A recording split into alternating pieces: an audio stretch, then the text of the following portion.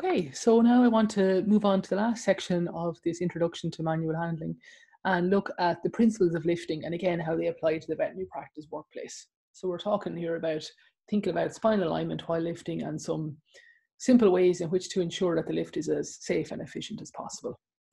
So to work you through this, I've made a short vet nursing video. It's available online as well. I put a link to it on the Moodle page, and you'll also find it on www.vetnursing.ie.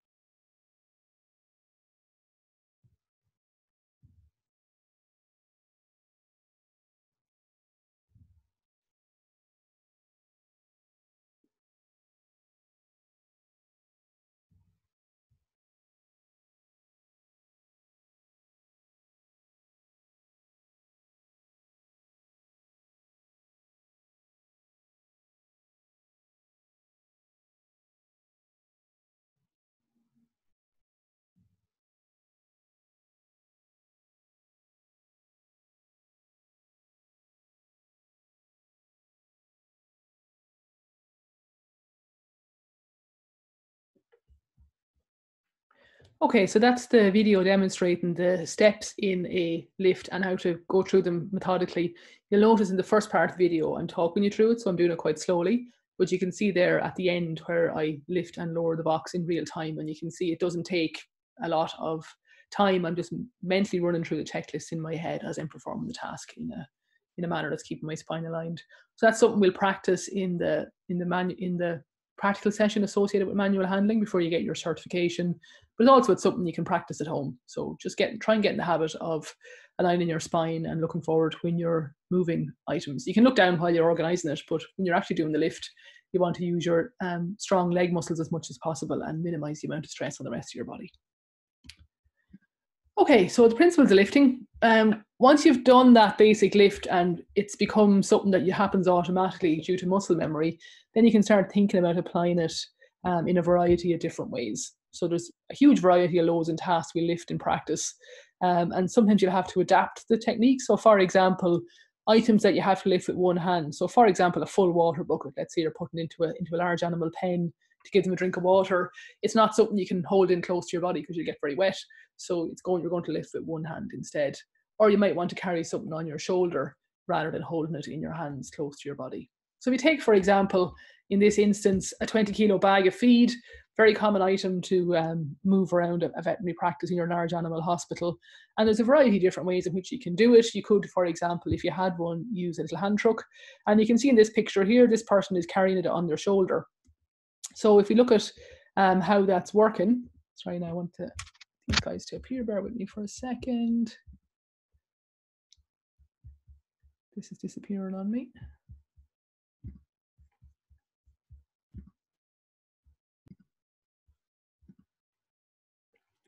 Right, technical hitch there, sorry. So looking at how this person is going to carry this bag of feed on their shoulder, couple of things to note about their technique here. It's good because they've got gloves on to protect their hands, so they're not going to, carrying out manual handling jobs that involve a lot of pulling and dragging, it's a good idea to wear protective gloves, particularly when you're doing things like assisting with surgery, where we don't want you to have cuts on your hands that are ingrained with dirt and so on. In this case, rather than having to use your palms to hold the bag by putting it on your shoulder, your trunk is then carrying the load and your hands are only there to guide it and hold it in place rather than to actually physically support it. And the other thing is, if you imagine holding the bag in close to your body in front of you, it's hard to see over it. Whereas once it's on your shoulder, you have a clear, unobstructed view of where you're going. So they're all examples of the benefits of, in this case, choosing to perform the task in this way. Some poorer examples. This one's hopefully fairly self-explanatory, but you can see that this dog is at risk of escaping or jumping out of the bag or falling on the way out and hurting itself, and could also bite either the person carrying it or anybody else who approached the animal if it felt threatened. So maybe not a technique to write home about. So some tips for moving items physically. First of all, check that the route is clear before you start. Facing the direction of travel. So before you lift up the load, facing the direction of travel, that avoids you having to turn around and reduce the amount of work you have to do. When you are turning, turn your feet rather than twisting your knees or back, and that reduces the amount of rotational forces being placed on your body. Make sure you can see where you're going. If possible, minimize the distance you have to cover. So for example, try and get deliveries dropped off close to the storage area rather than the opposite end of the building, for example. And again, really just, it's a question of common sense and thinking ahead as you navigate your way through the daily tasks rather than rushing and not thinking about what you're doing or not taking time to adjust your technique.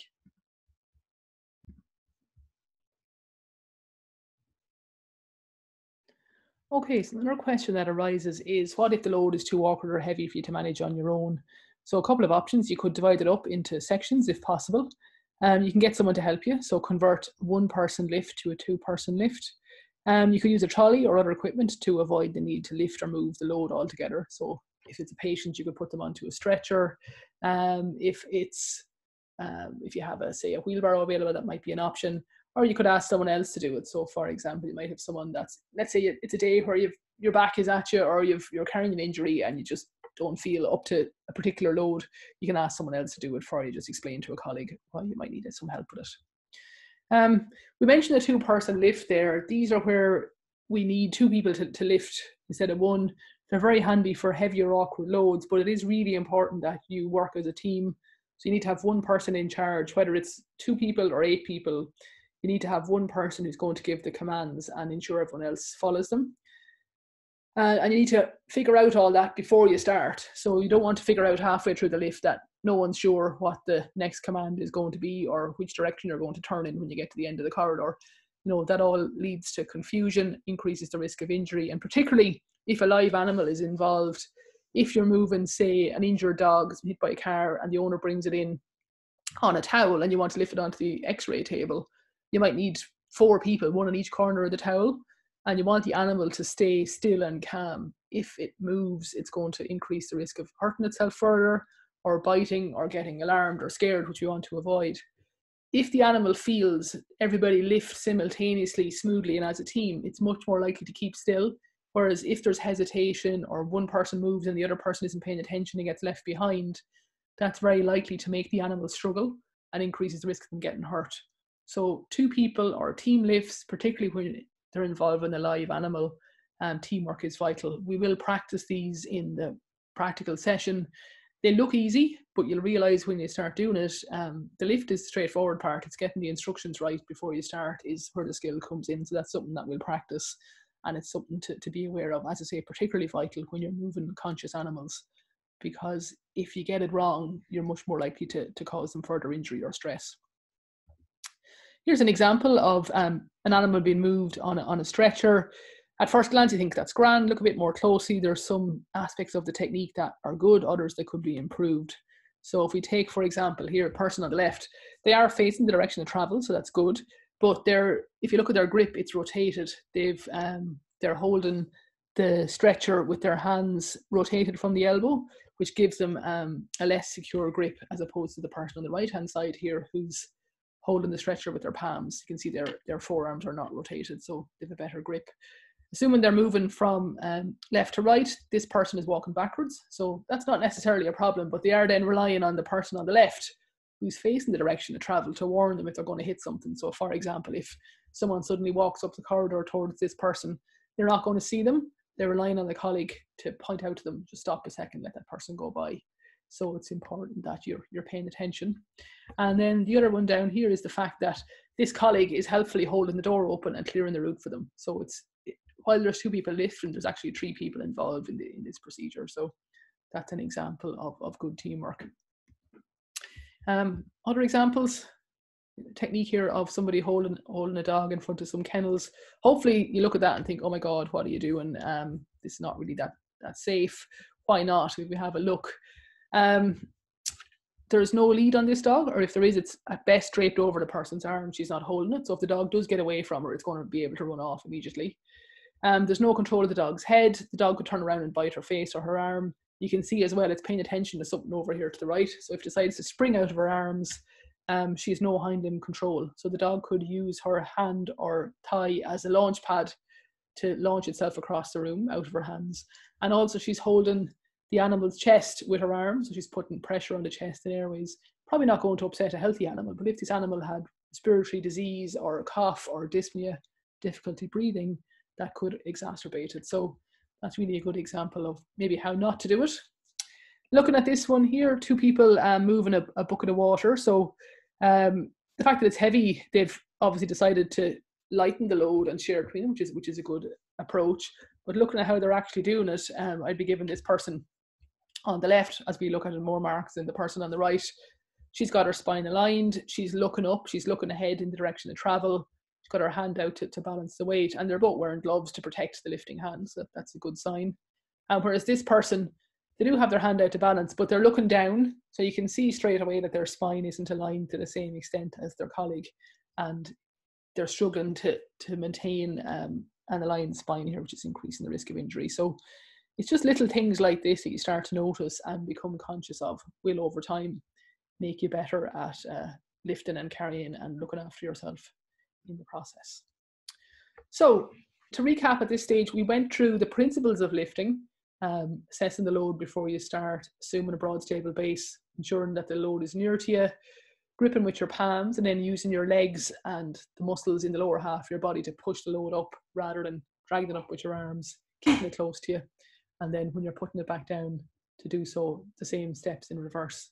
Once you've mastered that single person lift, then you can adapt it to suit the task at hand. And we'll practice 2 people lifts in the practical class. They're not as easy as they seem, so they will require a bit of further practice. Okay, so that's the key points on manual handling so far. You'll find more information in the lecture notes. I'll ask you to go through those as well. And bear in mind as well that it is an important part of veterinary practice that we need to be able to look after our patients and our colleagues and our clients and minimize the risk to everybody as much as possible.